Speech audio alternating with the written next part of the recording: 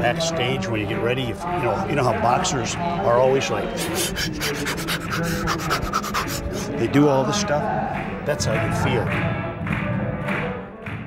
I've spoken at numerous ViSalus events.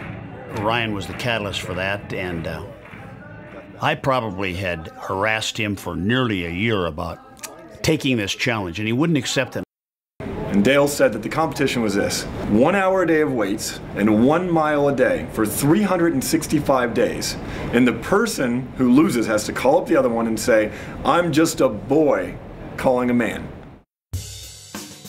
In 1972, Dale first challenged assistant coach Jack Schallow to the year-long endurance test.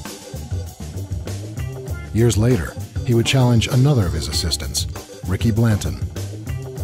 It's a big commitment. I've run 3 marathons, and a marathon isn't the same commitment as this, because you actually have to do something every single day, regardless of schedule, weather, the way you feel.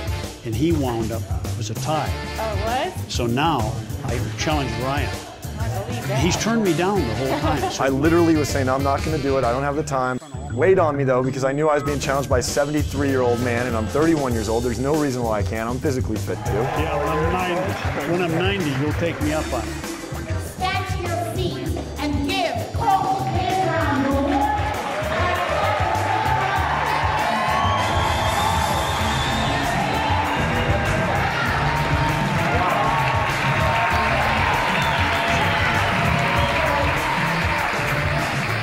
We have so many fantastic skills.